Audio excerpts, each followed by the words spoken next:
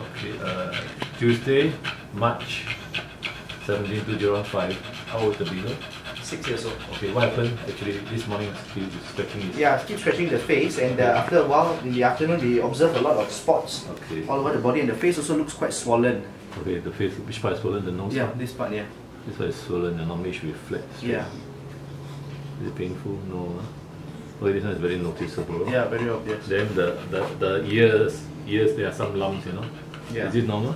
No, it's not. This is Urticaria lump. This is Urticaria, we call it. Okay. Urticaria is a more blood sensitivity allergy. Okay. Now Urticaria, you can see they are all lumps really there. You can see from the close up. You can see.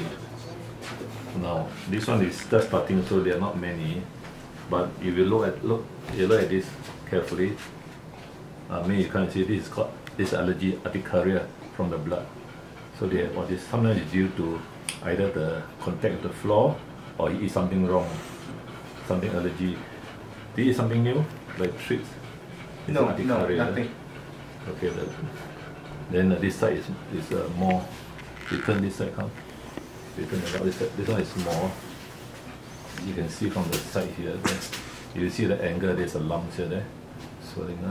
Now normally there are a few causes. One cause is normally they eat something new, like new food.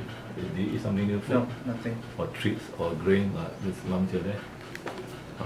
Swelling. This one is very prominent. So it's called Urticaria, and this one is here there. So after the steroid injection, it will be okay already. Now this one you can see here. Normally he rub his face. He rub his face and normally he scratch his ears. Does he scratch his ears? A little bit, yes. Yeah, this dog is very sensitive to many things. They said the last time it was sensitive to the floor. The last time it came was ventral dermatitis. Now, do you use a new perfume or something? No. Your house, anybody use perfume? I don't think it came into contact with the... No, from the air they can get it. Oh. Anybody use perfume recently? Just the regular, normally what we use now.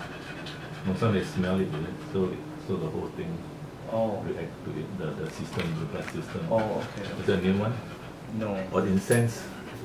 Yeah, we do have incense regularly, but it's been around for a long time now. But maybe today, I don't know, maybe suddenly it got an additional whiff of it or something. No, these are the things. Either you put through breathe through from the mouth, from the nose or from the mouth, and then it goes to the blood, and then the allergy spread out. It's called hypersensitivity, and this is it's not a very good case because you see some few, but there are some dogs where they have a lot.